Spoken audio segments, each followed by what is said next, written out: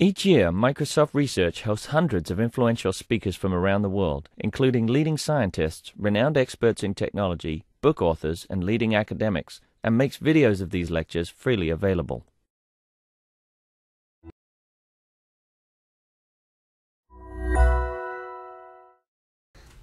All right, good morning. Good morning. So you've been hearing a lot about wireless, and you will continue to hear a lot about wireless in the next several days. And I thought I will do something slightly different, talk a little bit about mobile, which, as Ram says, is completely related to wireless.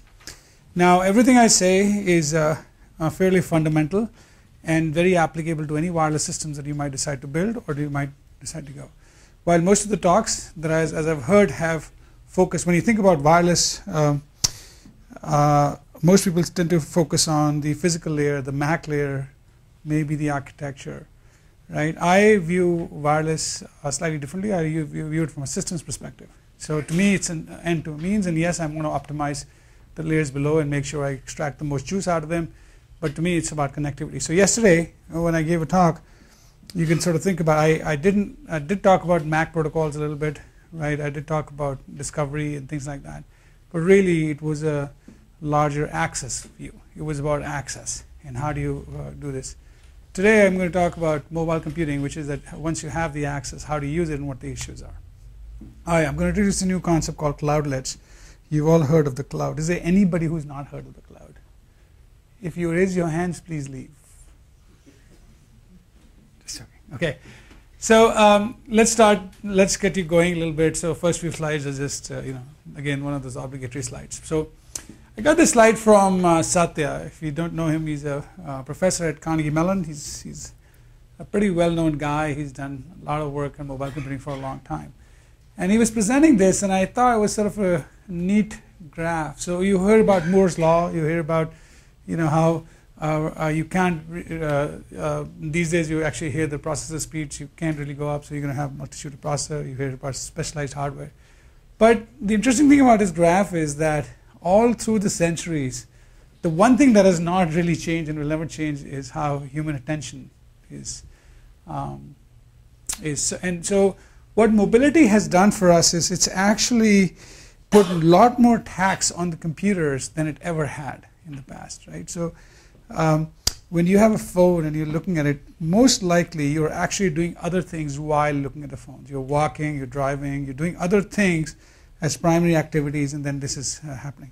So you don't have the patience to do the research. For example, if you do search on a desktop, you can wait, and if you get lots of links with different things, you can continue pressing on links. On mobile, you actually need to find, when you do a search, you really want an answer right away, right? And so the point is that because the human attention is such a limited resource, and you want answers very, very quick, there is a lot of stuff that we have done in the software over the many, many decades that is directly applicable to mobile space. Now, so some examples I list here: machine learning, activity, conference, context awareness. And as you sort of look at literature here, you start to see that all these things are applicable.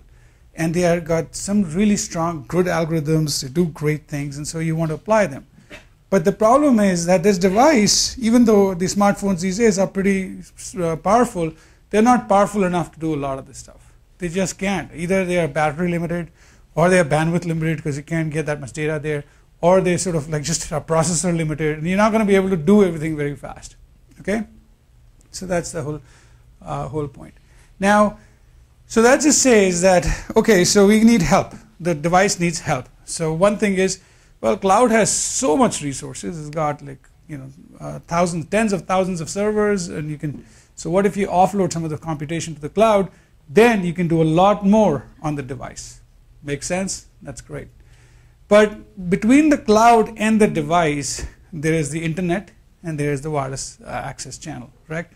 And the thing is, if you don't manage that well, then no matter how fast you want to do, it's not going to still solve your problem, right? If you want to do augmented reality, if you're looking at your phone, you want something to show up, you want to do it in the cloud.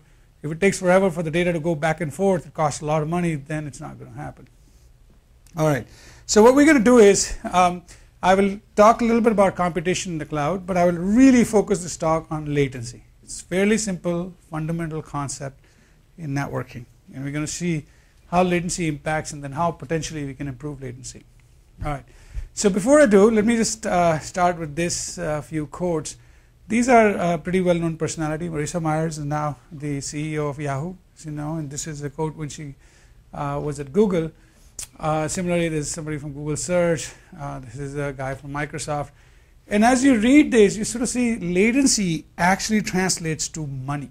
And in fact, the reason I have this quote is not really for you. I actually presented this talk to several executives. And most of these business execs are much more about the money, right? So I'm going to spend, you're asking me to spend so much money to improve latency, but show me the money.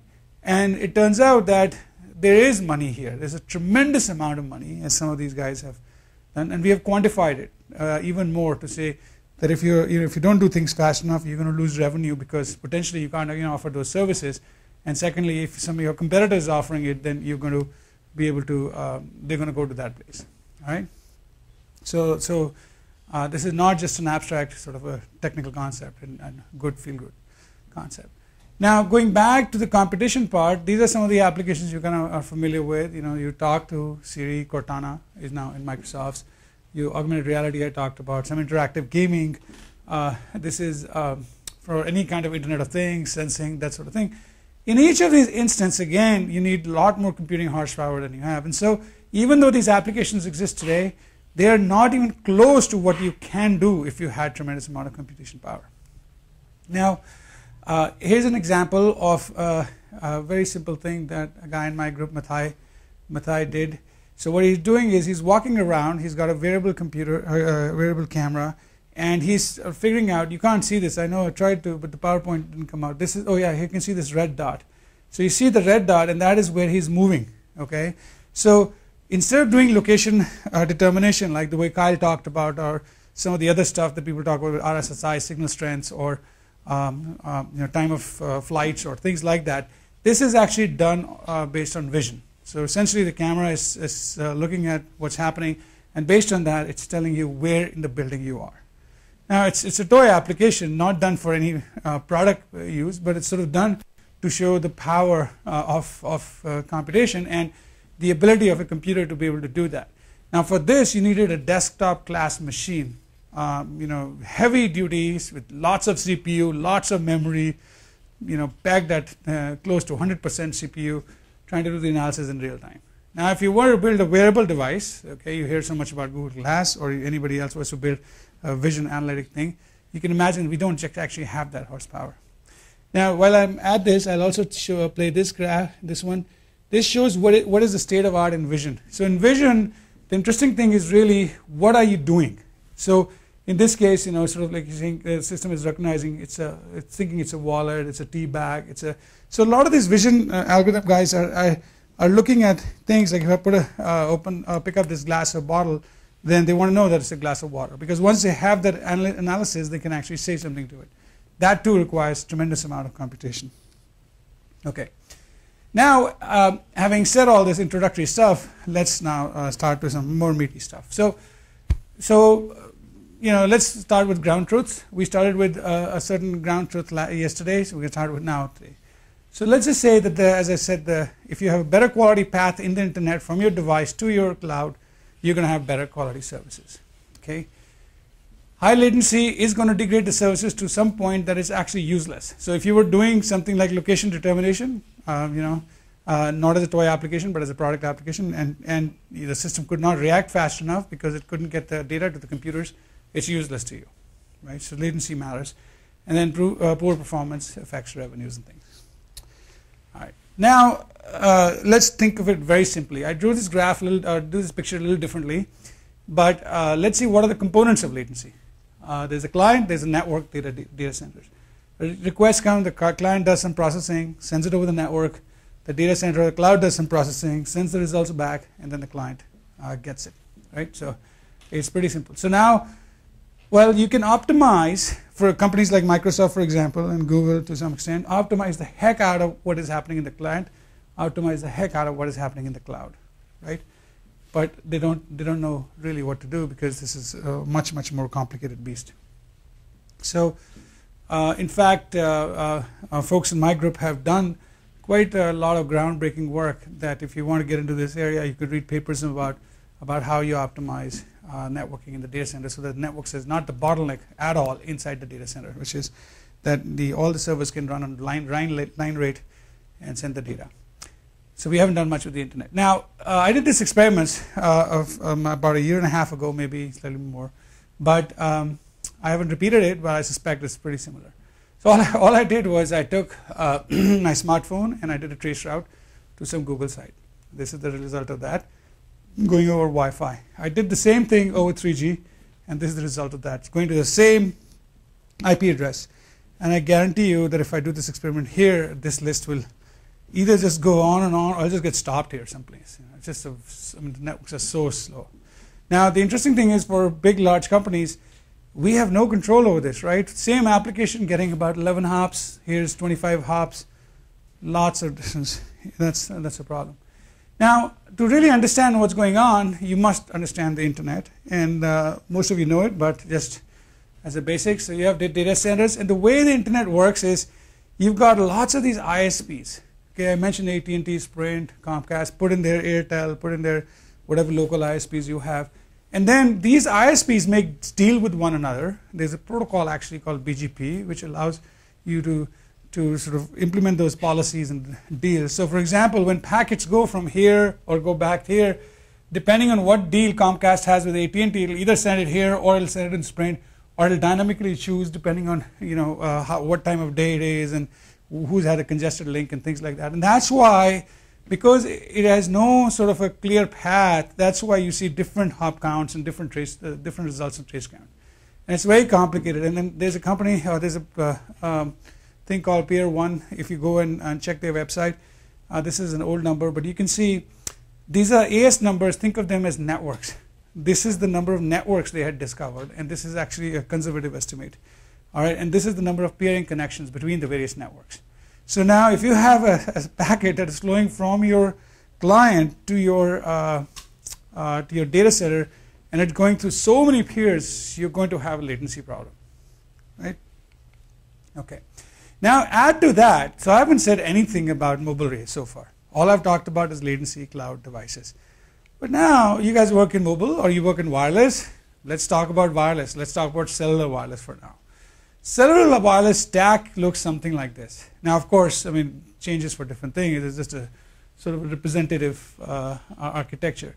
And you can imagine, so I have taken the internet and just put a bubble here. That whole complex internet I put as a little bubble, and all this is what is happening in this cell network. So this itself adds tremendous amount of complications and latency in itself. In fact, there have been many studies. Here's a sample of some studies that were done. Well, this was done a few years ago. This came out last year. Talks about what is the latencies to some of these things. And so, for example, AT&T has 350 milliseconds round trip latency. Okay, about average, and then T-Mobile is about 450 milliseconds. That's a long time. It's a huge time, as you will see at the end of this talk. Now, people say LTE is great, LTE it is, but even LTE has a median latency of about 70 milliseconds with a lot of jitter in there. So that itself is also pretty large. Okay, so this is actually done by researchers, and if you get into this field, you can perform some experiments because these things keep changing, but nevertheless they are pretty large.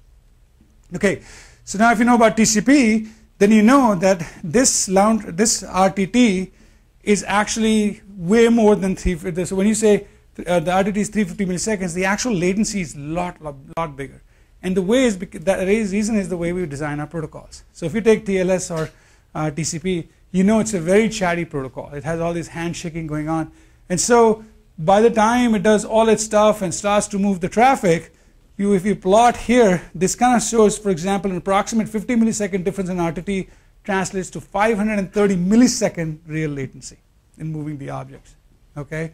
And this graph sort of tends to show, for example, there's an attempt of what the RTT is versus what the actual transfer time is based on TCP. So if somebody says 50 millisecond latency, you can think, 50 milliseconds, I mean, what the hell, that's not too much. But it's actually a lot. It's a lot because as you transfer objects. Okay? So, so you have to bring that down. Now, if you don't believe any of what I said, there's actually, we did this thing. I haven't tried it here. You can download, if you have a Windows phone, you can download, or any Windows device, you can download this free app, run it, and it'll tell you what your networks are giving you. So when you hear anything in popular press, don't believe any of that. That's all just PR. This will give you hard data of what is going on in your networks, and then you start to see how bad these are. Okay, so this is I wanted to let you know about that. So now that we've established that, hopefully we established latency is important, and hopefully established latency is really bad, and hopefully established that in mobile devices or wireless systems, wireless networks, it's even worse. Then we have to think, okay, what can we do given this really complex state of affairs here? All right, so let's again start with the basics. So the idea then is that when the packet leaves the client, they want to get to your computing device right away. Want to get to the cloud right away, right? Any time that is spent in the network is wasted time, and we want to avoid that. So you would think, well, let's bring the cloud closer to the client. Makes obvious sense. Like, you know, if it's going to go through all this stuff, not worry about it. So then you say, well, let's build lots of data centers around the world and place them in strategic locations. That's exactly what everybody is doing. So there's just a little picture, as a sort of a thing, about these mega data centers. What I call them is mega data centers or mass clouds. They have close to 200,000 servers in several buildings that are serving the world. And so lots of companies, Amazon, Google, Microsoft, are spending billions of dollars building these things around the world, right? And then placing them in different places. And lots of countries want that this thing should be placed there. There are all these other issues, which, like, if the data is going somewhere else, you know, all the people from my country's data is going somewhere else, that's not a good thing, so you should place here. So companies have to deal with all that stuff because effectively it's the economics of the thing. You have to spend a lot of money, that's called capex, to build these, and then you have to spend a lot of opex, which is the operating cost to manage these data centers across the world. And that costs a lot of money too, because, you know, machines get old, you got to replace the machines, you got to get people to service them, and all kinds of stuff. So that's why this is what you're in the middle of, is a transition from the old world that we had, which was about shrink wrap software and desktop devices or computers under your desk, to a world which is all about cloud and all about going in the center of the universe as a cloud. And we are sort of in the middle of that transition right now. And so it's actually quite exciting time. But that opens up tremendous number of technical problems that people are solving. That's where all the research is happening. If you go to all the conferences and things, that's where it's happening. Now, so the question is this enough, right? Is this enough? Yes, no? Why? Like what? Yeah. Right, right.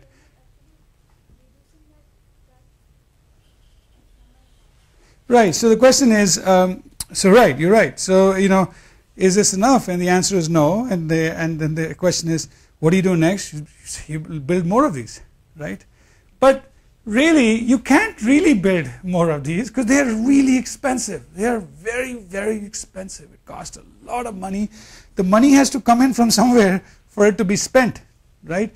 And as engineers, or you know, if people who are either going to go into research or academia or go into industry, this is a real problem that you don't have unlimited amount of money.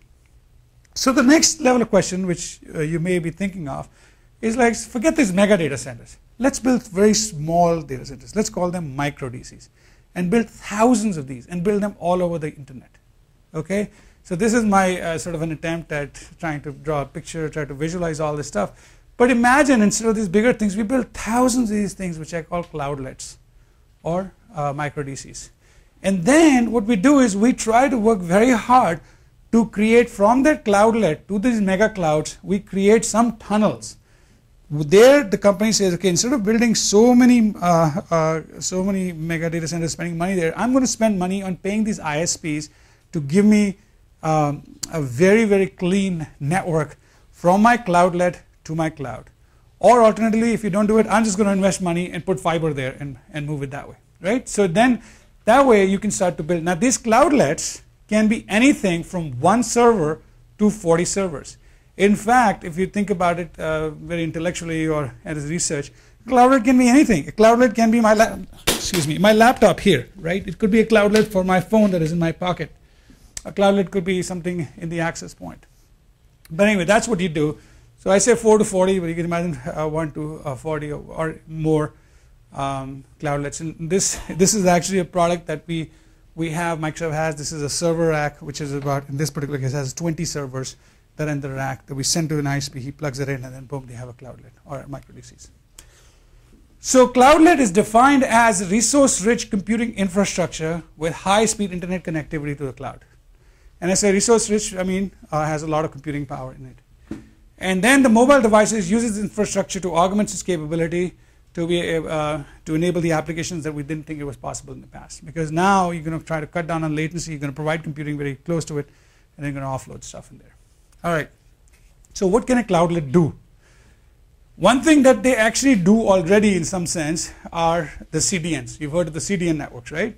So really what they do is do content caching. So in CDN, for example, in YouTube, if you want to download something, there is no reason to go to the cloud. If a cloudlet is there and it's download, it has all the popular content, then you can just pass it from the cloudlet. So you feel that the performance is pretty good because it comes right away. So this is the kind of stuff that people are already doing. The other thing that people understand is to do split TCP connection. So in TCP, if you understand TCP, you have this round trip thing, and they have the window size and things. So what happens is when you send the packets, if packets get lost and the answer comes back, then the TCP will adjust itself. But if the path is very long, it'll take forever, right? It'll take forever, as in the performance will be very bad. But most of the losses happen in the last hop. So it happens in wireless part of the system, for example. So if you have a connection that splits right there, and then you have a more persistent connection from that cloudlet back to their data centers, then any losses that happen that are localized, you can actually fix very, very quickly, either in the link layer or even in the higher layers. But they don't affect the round trip latency, right? Because the back end is very helpful. Why haven't people changed the TCP algorithm? That's always right. So that question actually comes up all the time, and it's very frustrating to many researchers. Like, why the heck are we doing? The thing is, I think a lot of it has to do with sort of. I mean, the simple answer is about legacy. There are so many applications out there that do so much. The other is people have attempted to come up with to decouple, for example, the congestion control part of the TCP protocol with the actual semantics, and they've tried to push that in, but the adoption is very slow because people are, I mean, unless it gets to a very painful point, those changes don't tend to happen as easily. much simpler than right, it is simpler. In fact, when I say split TCP, the connection from the cloudlet to the cloud doesn't have to be TCP. Okay, so that can be anything you want. In fact, there are proprietary protocols that people do because both ends you control. If you control both ends, you do whatever you want. It's only between the client and the edge that you can, because who knows whose client you're using, right? You can use any operating system with anything, and because you've got a standardized thing, you have to have TCP. Yes? Yeah. We use TCP accelerators like we use in case of satellite networks. Yeah. It's not solve this problem of TCP. It may potentially improve it, but won't solve it. Even like I said, you're still, so long as you're still held back with the actual protocol, the way it works, and adhering to all the standardization, you're not going to actually solve it. You're going to, there are people have written like hundreds of papers on trying to improve TCP performance. So I wouldn't say it solves it. It just exacerbates. But that's not the main issue. I don't want you to get hung up on TCP. There are other things going on. But what I did want to say to you is that this thing people understand. So for example, by doing a split TCP, or it's also called SSL termination. So if you're doing HTTPS, then we found that just from a little bit of experiments that you could shave off about 30 milliseconds round trip, which is pretty substantial because 30 milliseconds then amounts to taking that 30 milliseconds and using it for computation, and that then gives you relevancy, which is pretty large, let's say. The other thing you can do is array routing, and I'll say a few words about it. And then if you kind of go to the web and you search for CDNs, you will see hundreds of companies, starting with Akamai, Limelight, CloudFront, Level 3, Edgecast. They provide these CDN services, content distribution services, which do caching. So this is a very, very mature market. People already do that. Now, so what I wanted to make a distinction was between the cloudlets that are classic CDNs, so they do somewhat of caching, but really what they are about computation. These guys that I talk about do very little computation. They don't actually do any application level computation or anything. but cloudlets do.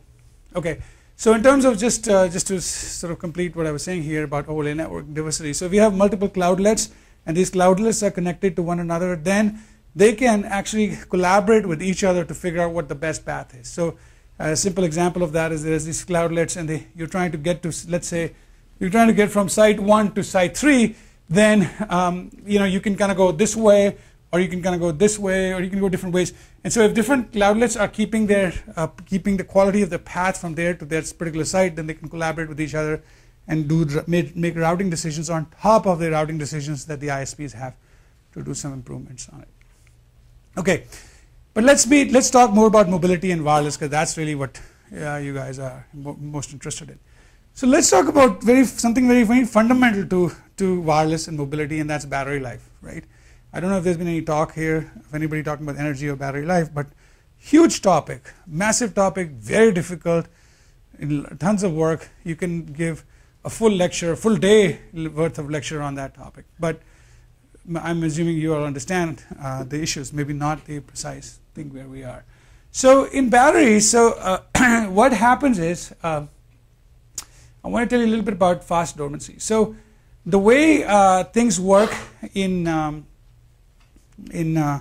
cellular networks is that you are, so this is numbers from Verizon from 2011. This is 1.6 watts here. This is 0.0 watts. So when you have you want to transmit data, you have to transmit it. Then the system allows you to go down to a slightly lower power of 1 watt. Then you have to stick around for a certain amount of time. Then you can go to the low power. Now, why I'm showing you this is because really, if you're not transmitting, you really should not be using any energy, right? Ideally, you should transmit, turn the system off.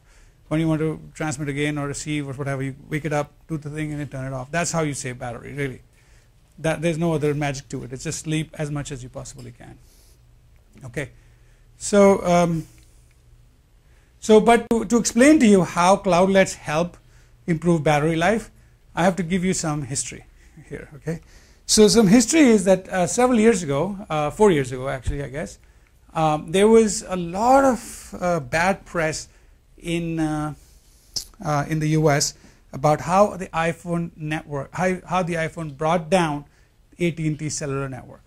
Okay, so this is just a cutout of those. This is September 2, 2009, December 12, 2009. Customers angered over iPhone overload of AT&T. AT&T to blame. So, AT&T's network was really down. Does anybody know about this? Because no, you do. Do you remember why this was? Do you know what?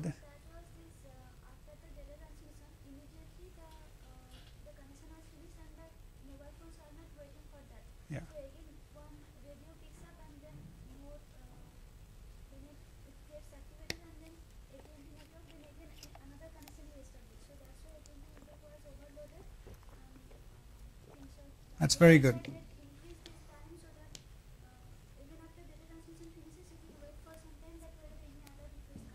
Yeah, so she's actually right. Let me repeat what she said, and very good.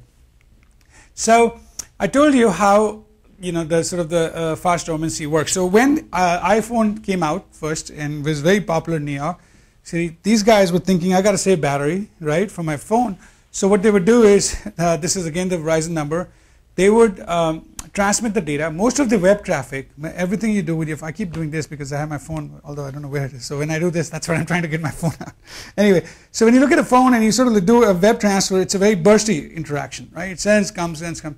And so what they did is they said, well, I'll send the data. As soon as the data is done, I'll bring the phone down to the lowest power level and just do it this way. That's how it made sense, right? Because you don't want to waste energy just hanging around. Well, what happened is the network, the cellular networks are inherently built as circuit switch networks, not packet switch networks. Long time ago, when the telephone network was brought, it was a circuit switch network, and it actually works beautifully. So what a circuit switch network is, whenever you make a call and you dial some number, there's a lot of signaling that happens to set up resources along the path as the signal is set from the client to the destination, right? And then when you're done, it brings down, another signal is sent to bring down and clean up all the resources so that the next fall can come. Well, so the wireless network inherited that same thing. So what would happen is you would connect, a signal would be sent across the entire network, all the resources would be set up, And as soon as you did the transfer, you brought it down, and so a signal would be sent to bring all the resources down. Okay? So now imagine how much data transfer people do when they do web. I mean, they're just doing all the time. They bring some packets and look at it, they bring it from packet again. So now all these phones, these millions of phones, started to send signals, up signals, down signals, up signals, down signals, and the system just could not handle it.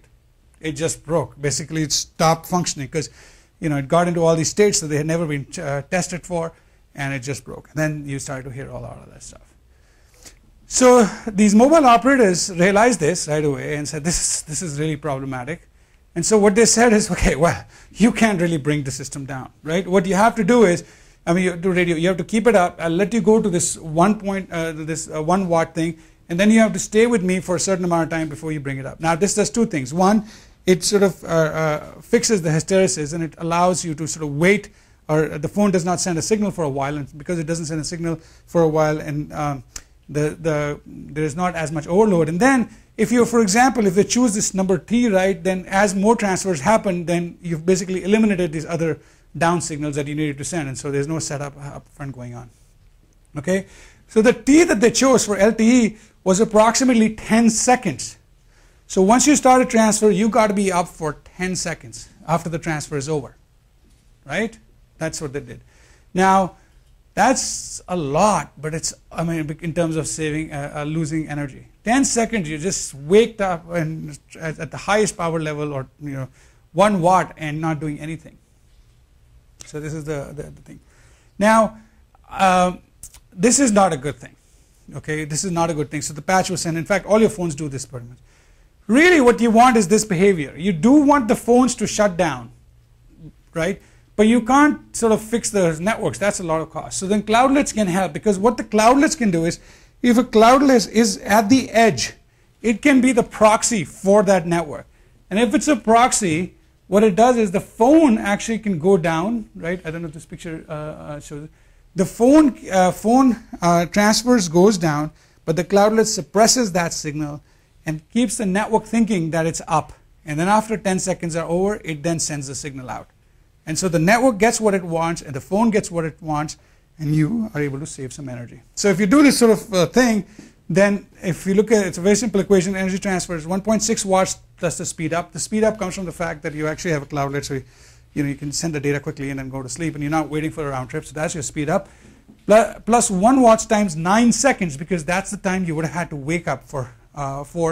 That means for every transaction, you save about 10.6 joules of energy.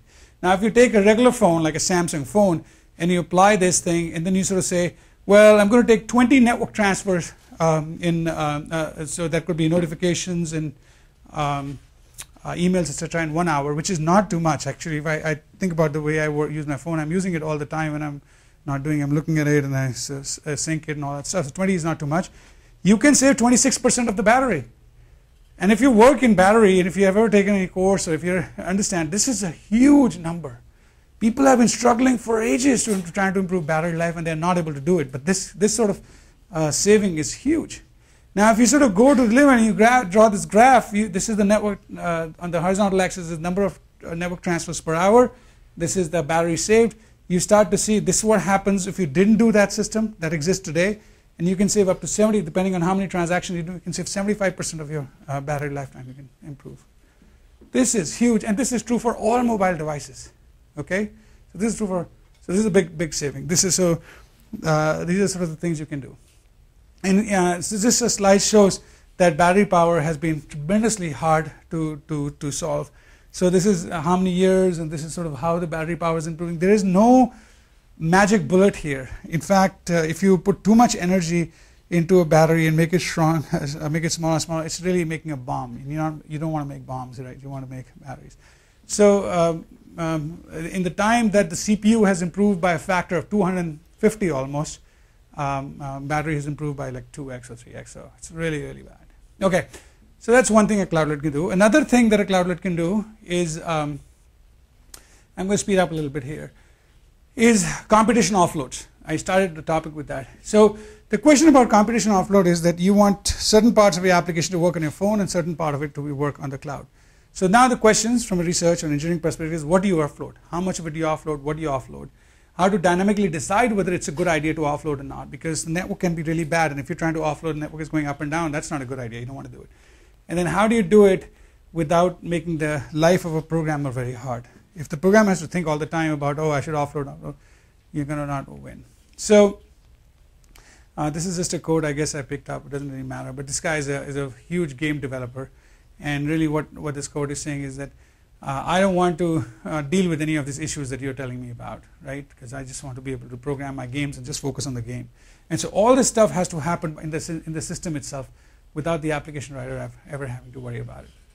So there are several ways to do cloud offloading. I'm just pointing out a few. We had this system called Maui, and I'll describe that to you, and there are some papers on it too. The UCS had a system called Odessa. Intel had a system called Clone Cloud, and there was another one called Orleans. And the way they work is, for example, the Microsoft system, which I'll go into just in a minute, basically offloads methods, right? Think of them as procedures and things like that. This one does threads, that one does task grains. So there are different ways of looking at this problem, and you can decide which one you like the best. So in terms of the Microsoft system and the Maui, which I was involved with, I built. So you build the application, the programmer builds the applications, and then without thinking much, but what he does is when you're doing in .NET, there's tags that you can add. So you can add some hints in the program. So when you start a method, you can say, this method is remotable. What that means is that as you're writing a program, you can sort of say, well, this is a sort of a method that is self-contained. I don't actually have to, there's no much dependency. This probably can be put, can go somewhere else. And so you just tag it on top, remotable, start, begin, right? That's all you do. Now, that doesn't mean that's telling the system that it actually has to do. The system is going to make that determination itself, but it'll get a sense of what things it needs to look at more carefully. Okay, so for example, as you're writing some code, you will write this. You will just add this tag called remotable, and you can define these tags in Visual Studio and .NET Framework and things like that.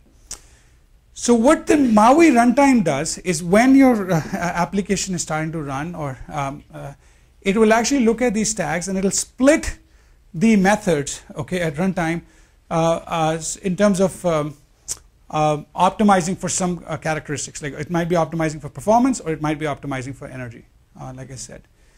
And okay, so then now there is some subtlety here. The subtlety has to do with deciding that somebody would ask the question that why does it have to happen in runtime? Why don't we just sort of decide upfront and then do a static split? And the answer is actually you can't do static splits, because what if you've moved something on the cloud and that the network went down? Then what will you do in that case? So for example, if you're buying something from Amazon and the part of the code that goes and purchases or moves the credit card into Amazon is on the cloud, and it goes and does its thing and the network goes down. What are you going to do? I mean, are you going to go do another purchase or not? So the semantics start to matter. So you can't really do this in statically. You do it dynamically, and I'll explain to you how. So really, very quickly, on the smartphone, on the device, you can have a sort of a, here's your application, here's a runtime. You can have, which contains a client proxy, a profiler, and a solver. And on the cloud side, you have the same thing. You have a server proxy, profiler, and the solver. And think of them as being talking to one another through some RPC calls or whatever. So when the application is run, it gets intercepted by the Maui runtime, and then the runtime will then decide whether to actually run that particular piece of code here or run it on the server based on some basis, and I'll tell you. And then if it runs on the server, it'll synchronize the state between the server and the client and essentially run it. Now, the profiler, let's sort of talk about the profiler really quickly. So the profiler sort of has this call graph, which is how all these methods are set up. And then it has, it also takes execution time, which can be determined offline. So these things are, by the way, all offline. This is online. The amount of memory, amount of things it needs to transfer, that's your state service, there's CPU cycles, how much device energy that particular method will consume, and what is the network latency at the particular time, and what is the network type, Wi-Fi, 3G, or whatever, right? Based on that, what it does, so this is the call graph. Call graphs, if you understand, this is method A calling method B, which might call method C, which also might call method D. So it's going to tag this call graph by something like, for example, it says it takes 445 millijoules to run this, and it takes about 30 milliseconds. and the state transfer from A to B is about 10 kilobytes. So it will create this and then data for itself. Okay. So once it does that, then you have a decision engine, which will then has to partition. I said partition the thing. So what it does is now it looks at this whole cloud graph and thinks of it as a linear program. Now, what is the optimization function? The optimization function is that you want to maximize the energy that is saved. So let's say you're optimizing for energy at this point, right? Maximize the energy saved, subtract by the cost of the offload, because there is energy used in computing and there's energy used in communicating. So if you're going to send data out, that's going to consume energy, right? So if you send the data, all the energy that is used for running that is attributed to the cloud and you're not using it. So that's your energy saved. The cost of offload is the energy that you use in offloading that data, right? So you want to maximize this because you want to maximize saved energy in such a way that the execution time for the whole system plus the time of offload, right, takes to go and then come back, that is below a certain threshold. Really, that's what you're doing, because you want to do all this. I mean, if it's going to take forever, then you don't want to do it. If it takes less than a certain time, then you do it. And so the reason to show this equation is not to sort of give you a sense of the anything, but my point here is that a problem which is like kind of a software problem that traditionally one would think about lends itself pretty well to some good theory work that you can use to decide what the system must do. And that's exactly what is being done here. Everything is being modeled in a particular way. You get all the right numbers, parameters, you measure them, and then based on this, you make the decisions on runtime. Okay? Now let me show you the results of this stuff. Now, of course, you want details. There are papers. You can read the papers and you can understand the details, and you might decide you can actually do a better job. And that's perfectly reasonable. In fact, people who have read this paper have come back to me and say, hey, why don't you do this? Why don't you do that? And that's perfectly reasonable. Yeah. No. Why? I mean, it's an integer linear program, right? Yeah, I mean, so yeah. You might have good approximation algorithms, but no. I mean, it's an ILP, right? And ILP is not trivial to solve. Yeah, it's not trivial to solve, but why is it? And I mean, this is This is set up. So I'm not actually sure why you're saying NP hard. Let me get back to you, okay? Because I just realized I'm really way behind. But I will definitely take this question with you just offline, right? Because otherwise we'll go into a rat hole here a little bit very quickly. So anyway, if you're looking at the graph here, what this shows is this shows, for example, the execution duration. This shows this is a face recognition algorithm, by the way, right? And what it's showing is that when I say smartphone only, so everything is being done in the smartphone when you're trying to recognize a face, and this is done in the cloud. And what you see is these legends that are here represent how much RTT you have to the cloud. So you got 10 milliseconds, you're looking at this. If you got 25 milliseconds, you're looking at this. If you got 220 milliseconds, you're looking at this. So you can clearly see that you can do things much faster in the cloud, right, than you can do it on the smartphone, even when the RTT is so high, because the smartphone just doesn't have the horsepower to do it. Now, just to prove to you that the system actually works, this is a different graph. This is about energy. That was about execution speed. Same legend, right? And here, what you see is when the RTT is large, then it is actually better to do it do it in the phone. You will save energy here. In fact, our system does not allow it to go here because it was higher, so we had to hard code and just remove it and to generate this graph. And here it is showing that no, stay on the smartphone side, don't send it, because the amount of time you have to send to communicate and wait for the radio not to be turned down and things like that is just too much. All right, so I'm going to show you a thing that my intern did. She's, I don't know if you know Dina Kadabi, but she's our student. Not Dina, sorry, Hari Balakrishnan student. And so this is, let's see, I hope it works now. Yeah. So what is going on here is, she's just taking a video of a smartphone of people walking, right?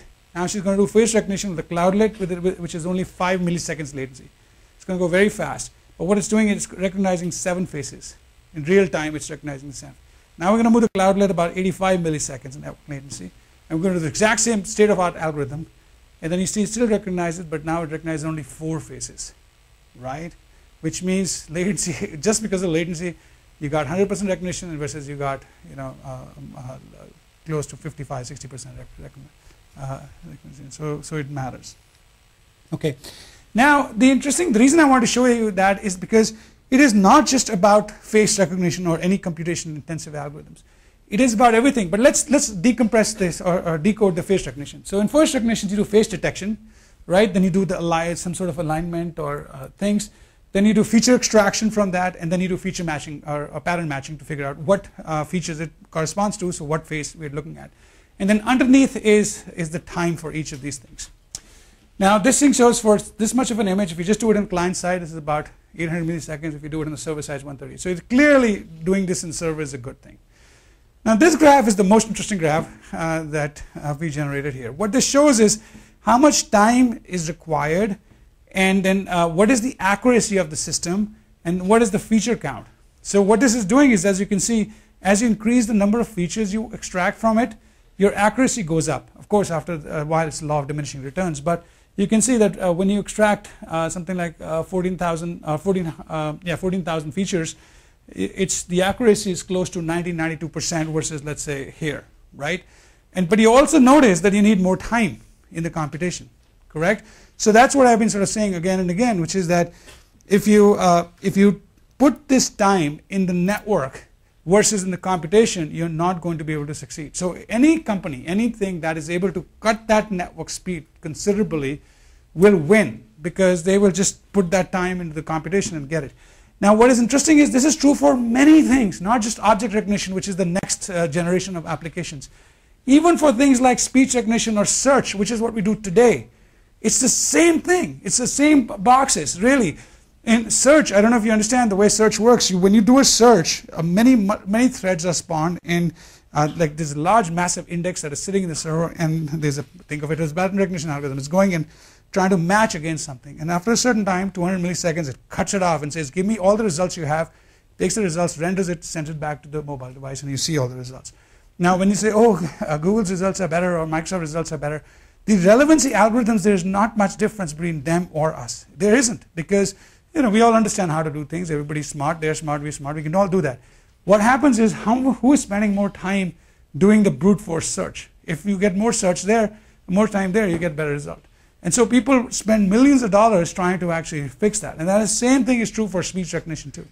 So this thing will keep coming again and again. I just want to show you object recognition, because if somebody ever says to you whatever, oh, this is for the future apps, and you're talking to somebody and saying, hey, this is not, we have it pretty good now. No, you actually don't. Okay. So now going back to the cloudlets, the things that I sort of talk about, mentioned very clearly was that let's build systems where we have a network that is much better from the cloudlet to the cloud. We can do overlay routing, and this is a path diversity thing. We have a picture on this too. Path diversity shows that if a cloudlet is connected to multiple ISPs, so for example, if there are 3 DCs, it's got 2 ISPs, you have 6, you can do up to 6 different ways of getting to the cloud, and you can sort of decide which is the best path, and you can do all this stuff. So this is all good, okay? So let me say a few more words about offloading, about bandwidth, okay? Now, bandwidth is very important in countries like India. It's very important in in fact, it's very important everywhere, depending on the pricing structure. So what cellular network guys do is they try to offload as much as they possibly can to Wi-Fi. And we talked a little bit about that yesterday as well. Now, so one technique is you offload. The other technique is you compress aggressively. Ram has actually done some work there, is to sort of do compression so that you're not using as much bandwidth. Another idea is to do what we call as procrastinate. Now, the way this thing works is when you do an app, for example, a weather app, when you run the app, what it does is it just assumes you're going to bring a lot of these maps that you're going to look at. So if you go to the next page of the app, you'll see a radar map of the place, right? Or the next page, you get some other map. So what it does is it aggressively, in order to improve performance for you, it'll bring all these maps. Now, you might decide, I don't even want to go, I'm not going to do the map. You just look at the first page. It tells you what the weather, you shut it down and move forward. But all that bandwidth has been wasted and you're paying for it, right? That's not good design. So the idea is then that this MDC or these cloudlets which are very close to you now. They are not 70, 80 milliseconds to hit you in the performance. They will bring everything for you, but they will not pass it to you. But now when you sort of like, if you go to the next page, because they're only a few milliseconds away, they'll send it to you, and you will hopefully not see the difference. So so this graph, for example, shows, we tested this against many applications, and what we found is, for example, some application, it doesn't matter. The green is what it does in terms of how much bandwidth or how many bytes it brings down. And the red is how much it uses. The blue is how much you save if you do what I just said, which is don't bring it down till it's needed. You procrastinate, right? And so in some applications, you can see the blues are pretty large. It's pretty large here, pretty large in the weather app. In some other, like USA Today, where the content is a lot more dynamic and things like that, and you only bring, after you've clicked a link, you don't actually gain as much things. And to tell you how it actually feels like, so just show you the real video here. So this is how the world works today. You got a weather channel, you start the application. So it's bringing, now it goes to the next page. And it takes time. So this is what we did in this particular demo is to sort of say we'll only bring the data when he goes to the next slide, right? I'm going to run it just one more time. So because I bring the thing, you bring this first page. Now when he hits it, he will bring the, so there's a delay, and now the map shows up. You don't want that. Application writers don't want that. So with a Cloudlet, this is what happens. So you have an app. He goes to the next page. Oh, sorry. I'm looking there. I don't know if you saw that. Because my focus was on something else. I'll do it again. He does the same thing. He looks at the app. And now he hits it. And voila, it's there. You don't even see it. You don't even see it. And the exact same thing has happened there, by the way. It's still brought it, but the Cloudlet is saving it. Okay. Now, there are other things too, but I need to wrap up quickly.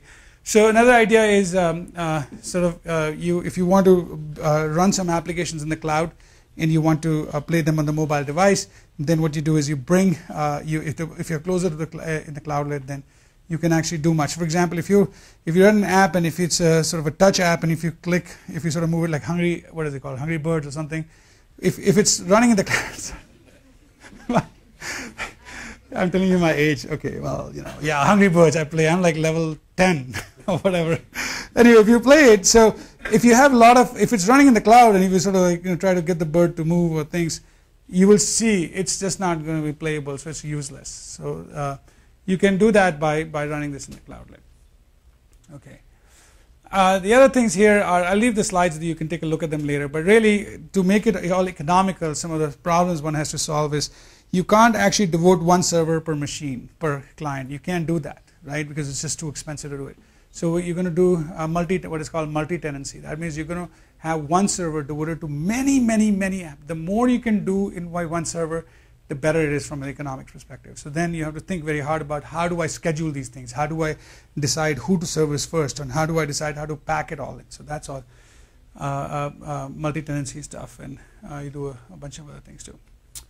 Now, so there are many benefits of this Cloudlet concept that I've talked about, right? So caching and SSL termination is already there. Compression people already do.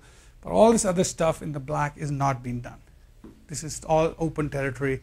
This is where, again, I'm maybe sounding too much producty, but let me just say that if people want to do startups or new companies and things like that, there's a tremendous amount of potential to build these things and do a lot of good stuff here.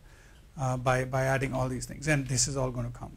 Okay, let's talk very quickly about deployment of these. How will it work? So in wireless networks, the way things work is you got dumb, what we call is dumb access points, what I call as dumb access points, and smart wireless switches. Right? That's, for example, Wi-Fi deployed here. The access point is just a simple dumb device, takes the packet, send it to a switch. Switch has got all the intelligence. And so you got all these clients talking to AP talking to a wireless edge. Well, let's put a Cloudlet right there. Because your packets are coming there, you can start doing this. That's one deployment strategy. So you can sort of like work, all these Wi-Fi vendors can now, when they sell you the switch, they can actually sell you a server, one server, two server, depending on what your needs is. So that's one strategy to do. And it's all very good. Now I'm going to show you cloud-based gaming. And I want to show you once again how you can do cloud-based gaming, which is a pretty good deal to do. But why you can't do it with the clouds. Okay, so let's do this. So this is just punching. This guy is Wado. He's here's the latency, 5 millisecond latency. As he clicks on it, you can see the thing punch. Now everything is running in the cloud right now. So increase the 30 millisecond latency. I don't know if you can notice the difference now in his click and the punch, right? 80 millisecond latency. You can certainly start to notice the punching. Now let's do it in real gaming or turning, right? So let me actually, well, let's. Oops. He'll just go to a real. He's like a seasoned gamer, and I'm going to show you how the impact is. But you can see he's struggling at 80 milliseconds. He's starting to struggle with the game. So now this is the game you really want to play on your device. So with 5 millisecond latency, he's shooting. I don't know what game it is. What is it? Oh my God, Doom 3. Okay, this is Doom 3. But you can see him killing, right? He's doing really well. He's shooting, because he's a seasoned gamer. You can shoot everybody, everybody's dying, blood's coming out, heads are rolling. So now you have 30 milliseconds play. So now you see that he's actually getting hit more. Same guy, he's actually getting hit because he's not able to react as fast, right? I mean, he can react, but the game is not reacting fast. So see, now he's getting hit. Again, he's getting closer, closer, closer. So he can't get him. I don't know if you noticed in the previous case he got. And imagine what happens now. Then he goes to. See, he's getting hit again. That's blood, his blood coming out, I think. Okay, now he's going to die. Same guy, he can't handle it anymore. So you basically changed the whole game, right? And he's going to say, screw it, I'm not going to play this game. He'll die, poor guy will die. So focused.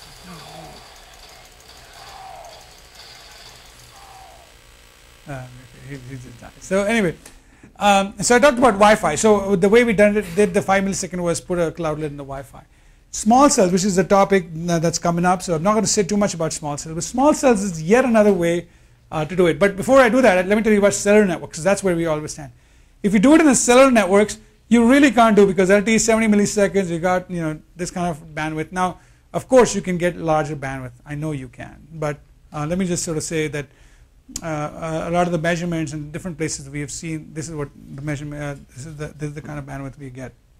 Now, but you can now solve this problem through small cells. Small cells increase capacity. They actually do a lot better. What small cells are, and again, this is very quick because it's probably the topic of the next presentation, is that you can imagine a cellular network with much smaller footprint size in terms of the cell being a lot smaller. And so you can put, theoretically, you can put a small cell. In fact, they do femtocells inside the house, right? Now, so this is kind of like what Wi-Fi is, but it's on a cellular device. So you don't have to do any Wi-Fi. Your same cell phone works everywhere. But now you can actually get a lot better things. So we have deployed, hang on. So yeah, similar footprint as Wi-Fi. It has all the good stuff with the billing authentication. Works in the licensed frequencies. It can work on unlicensed, but licensed frequencies. SON is self-organization networks, etc. So we deployed this on our campus to small cell, in fact, with the help of Qualcomm. And what you start to see is we have 0.3 milliseconds delay between the device and the small cell. And so now you can put a cloudlet right there, and then as opposed to, for example, if you're going to the internet.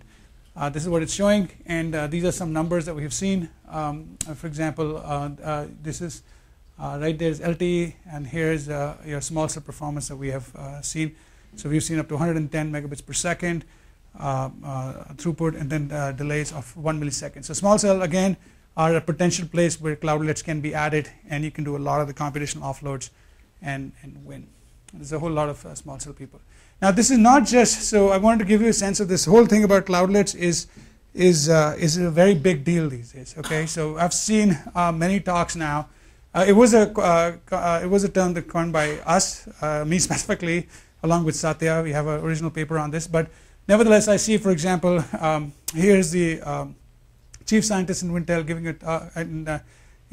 a talk with devices and a server sitting right there, which is sort of a cloudlet. Then this VP actually uses the word cloudlets based on cellular infrastructure. And then you see other things like Nokia Siemens is designing certain things.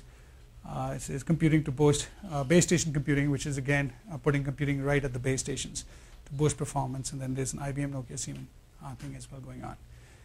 Here's another picture from, where is this from? This is from somebody.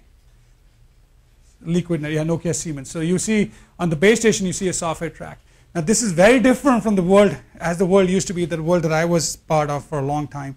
Now, you know, because none of these ISPs want to be like a pipe. They want to be able to do things and charge you more money for it. So now in the base station, they're actually writing software stacks that can provide you many of the services that I talked about. So this is one product that they're trying to sell.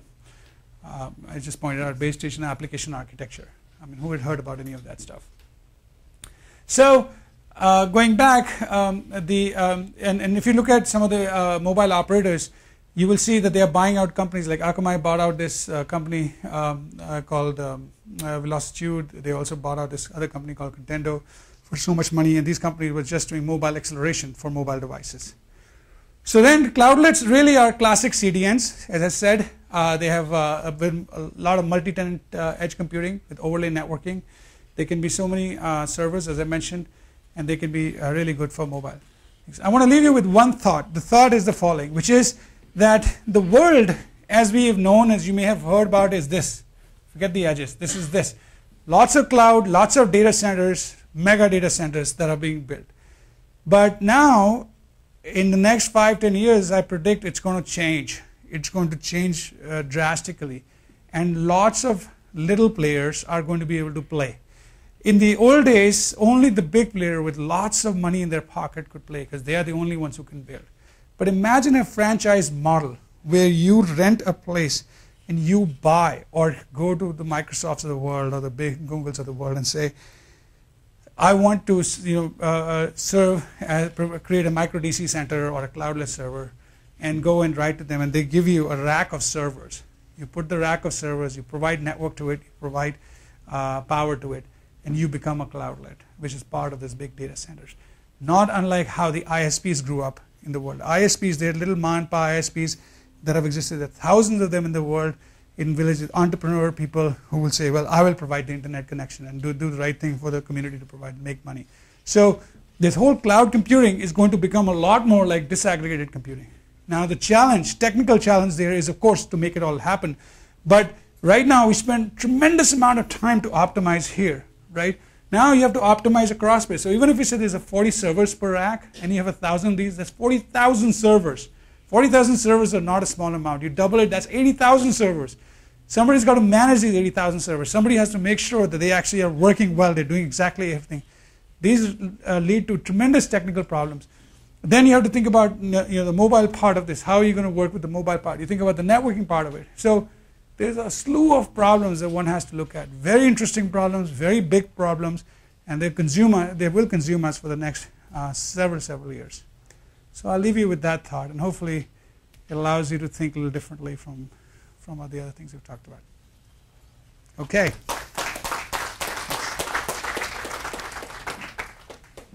Any? Maybe time for one question, and then we'll probably be around for lunch. So It better be good. One question. running late. I know. That's why I didn't want to indulge, because I was worried about the time. Any thoughts? You don't have to have questions. Any thoughts, any comments? If you want to dispute what I said. This is one thought. Like nowadays, these mobile platforms are growing rapidly. That means we can have 1.2 gigahertz of processing in the mobile itself. So what do you think this offload thing is really going to matter? I mean, do you really offload? Because mobile platforms 1.2 gigahertz, 2 GB RAM, 4 GB RAM, all the things are coming up. So are you really going to, because numbers for that latency graph, that was interesting. But for the energy graph, the energy required for, let's say, 20 milliseconds of RTT, that also not very impressive energy required. So ultimately what matters is energy in the long run. So as the mobile platforms are growing rapidly, so do you think this offload thing will actually make sense in I think you're answering your own question. Does anybody want to answer her question? Yeah, if you take care of the energy along with your power part of it, you don't need to do the offload. Yeah. So I think you answered your own question by saying, yes, so there's a compute angle to that. And what you're saying is that, hey, the computing horsepower is going up, can we do more? Now remember, Bill Gates, who is the richest man or the second richest man in the world, actually is famously, huh? It is richest? Yeah. He said, he's famously known to have said, you don't need that much computing power, thing. So even if you think that today the computing power that you're coming up with is enough, it's not enough.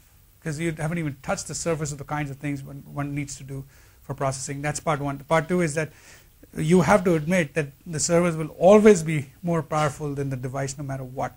The second thing is that, yes, energy and even the heat. I don't know if you know, my thing gets very hot. If you have a mobile device which is computing very fast, it's going to get very hot. That's not going to work too. So I think it's a combination of all that stuff that says that no, because this thing doesn't even last me for a day, you are going to have to offload. That's one. And the other thing is that when you do, for example, face recognition, you're doing matching against massive sets of databases. You're not going to download all that database on your cloud. Right? Say again?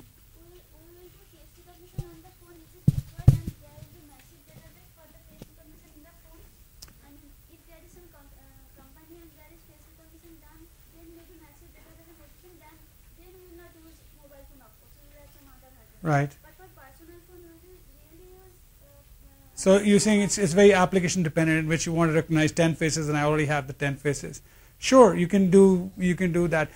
There's nothing fundamental here except the fact that you're trying to optimize against certain parameters, right? And so I'm just sort of saying that you're not going to get to the point where you will have a win-win situation of doing everything on the phone, so long as you can do it in the cloud for Maybe we should corner Vikram or Victor over lunch and continue the conversation. Yeah. Sorry.